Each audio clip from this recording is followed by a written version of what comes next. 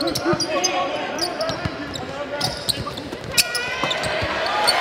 have a good blend of experience and newcomers on our basketball team. We actually have 3 fifth-year seniors, 3 men who will complete their graduate degrees this year. Emmanuel, one of our most improved players from last year. Jarvis, who unfortunately we lost for 14 games because of injury. And then a newcomer who happens to be a 5th-year senior, Henry Caruso, who was first team All-Ivy League as a junior. Add Kai Healy, and we have 4 guys who have a good measure of experience, who have been around the block.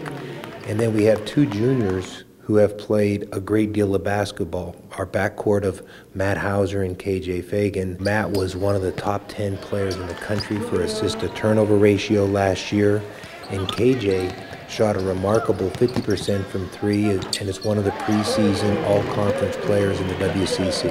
I really like our freshman class. There's an adjustment to make as you enter college, as a student, as a player.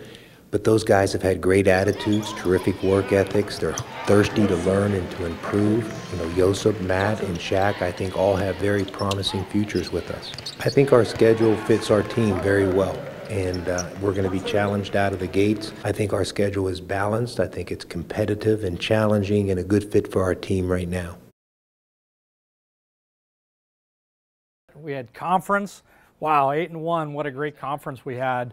You know, that's incredible to go 8-1. He's one of those players that's very, he knows where you are in the pool no matter what. Great passer, really coordinated player.